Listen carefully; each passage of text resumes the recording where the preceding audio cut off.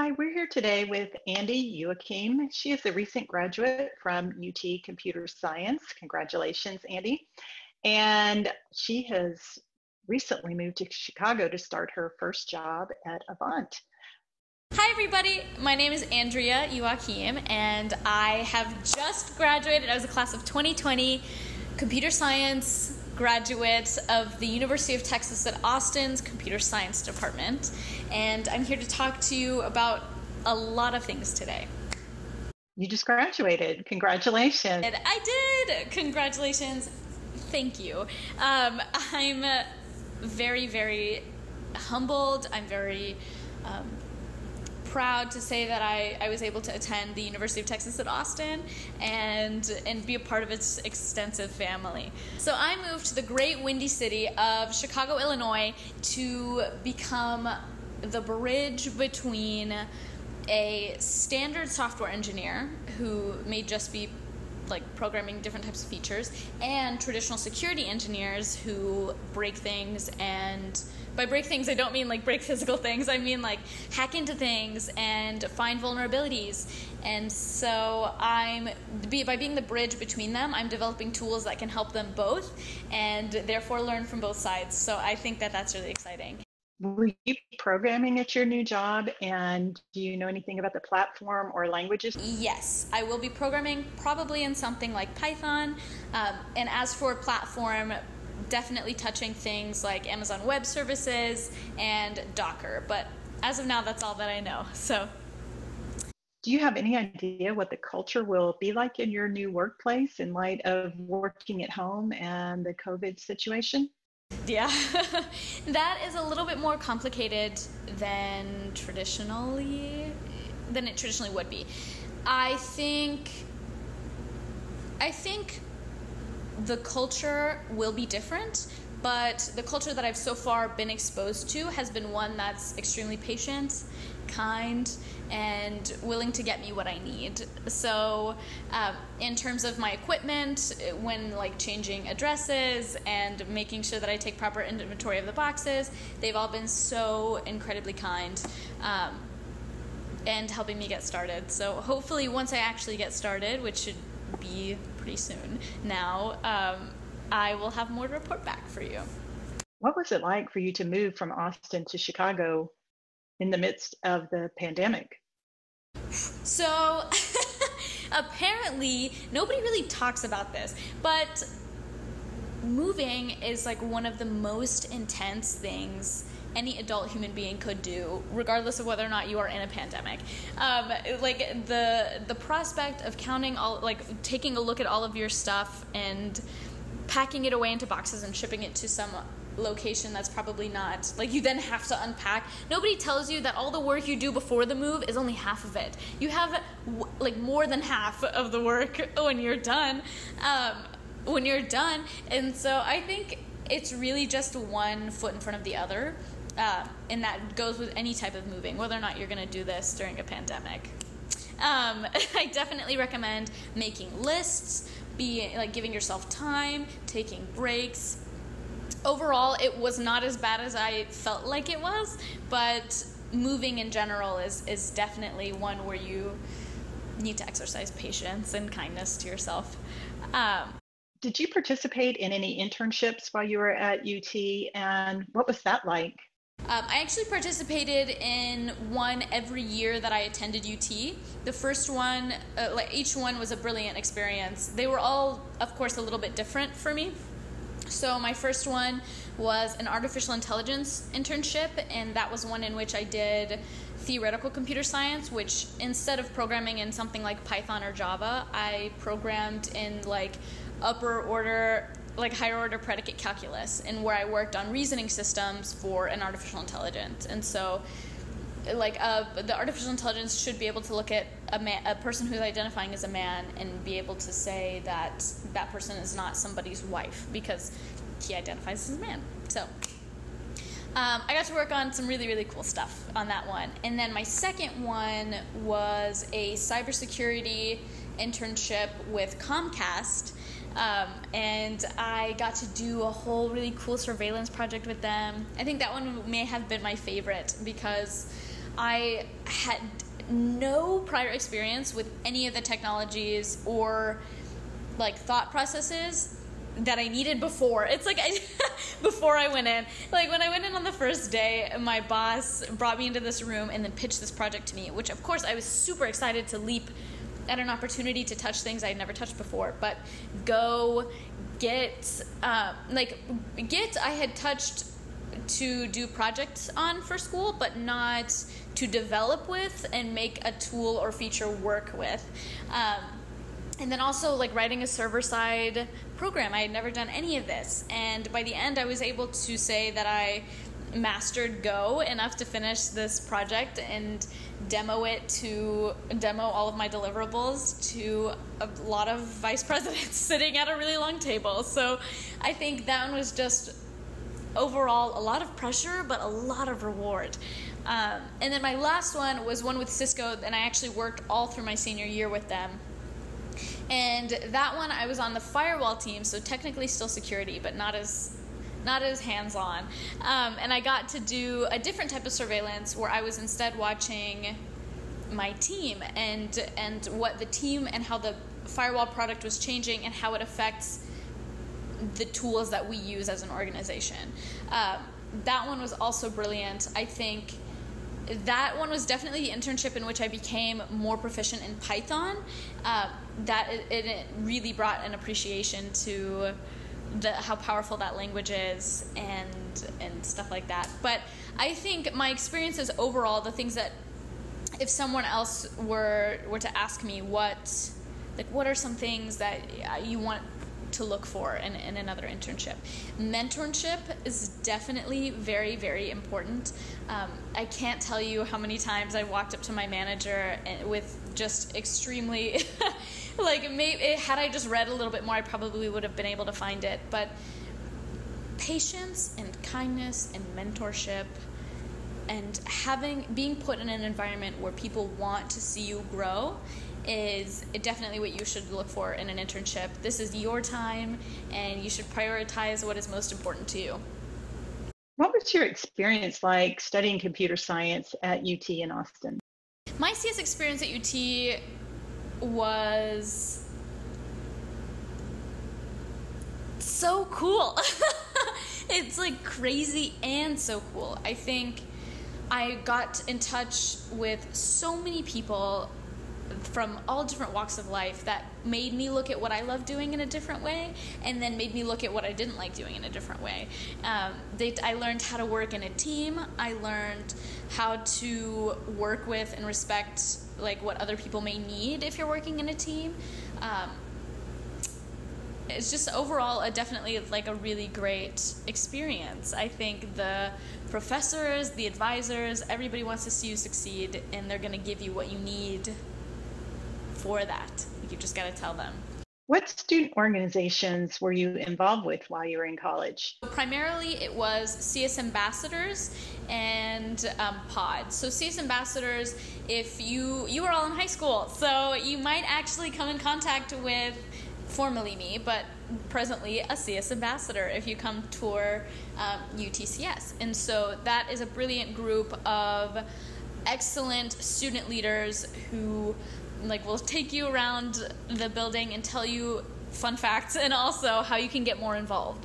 I loved working with CS Ambassadors. I think such an excellent group of engineers and also very nice people. And as for POD, I do want to talk a little bit about POD. I worked primarily with POD right after I finished the first semester of my freshman year. That was actually when I was hired to be a POD mentor, and then my junior year, I believe, became the lead mentor for the traditional program. And that traditional is just the traditional track you can take versus the honors track, which could have accelerated courses or privatized courses. So I think that one was brilliant because I was able to tell people and teach people what I wish I knew coming in, and it helped them hopefully along the way. What did you do in high school that helped you to prepare for coming to UT Computer Science? So I took as many CS classes as I possibly could have, which in my school district was 2. So by the end of my sophomore year, I had finished everything that my school district would give me for computer science. And it was 2 years of fundamental Java, and I didn't know where to go next. So I then found programs like Code Academy or Hour of Code or Code.org that had outreach modules for people who wanted to learn more about computer science and technology.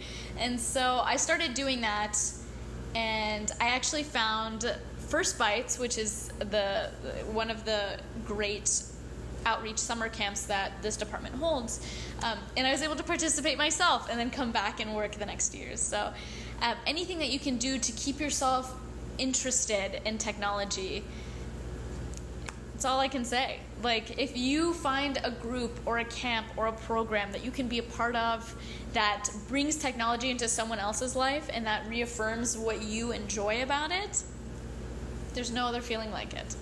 Andy, what advice do you have for high school students that are wanting to go into computer science?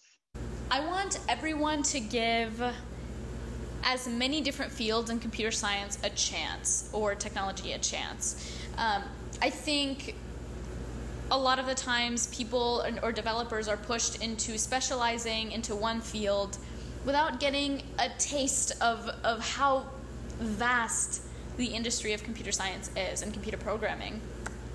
Had I wanted a job not in security, I could have gone into gaming and game management, or just management, or even contracting. And so you have so many different options. There's bound to be something that you'll enjoy. So I highly recommend as many fields as you can get your hands on. Definitely spend some time with it. You could end up not liking it, and that's totally fine. Or you can end up loving it, like me and security. So you can end up not liking it, like me and research, or me and security. So you seem to have a lot of advice. Do you have any more that you'd like to share? I think do it. Just do it. And the most important thing is that you should be patient with yourself. You should be kind to yourself, and you should believe in yourself, because I have not met someone who does not have the capacity to excel in a field like this. And I hope all of you have the support that you need and the resources you need to become great engineers, because I know all of you have that ability and you have that skill. It is just, if you want to try it, you got to go out there and do it.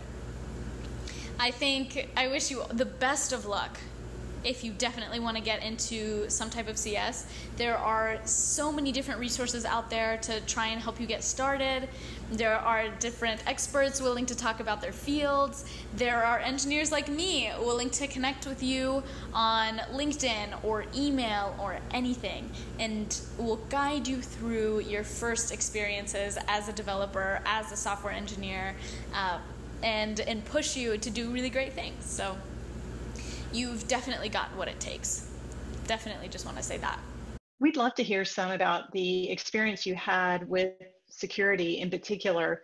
So would you elaborate on that for us, please? I would say that I've done plenty of work in different parts, in different sectors of security, such as surveillance, which could be broken down into surveillance against like external customers and also developers. So at that favorite internship that I talked about at Comcast, I had a surveillance project in Go in which I wrote a tool that would scan every single line of every code base inside of their GitHub Enterprise. And I found anything under the sun that shouldn't be there. So like common hosts, IPs, usernames, passwords.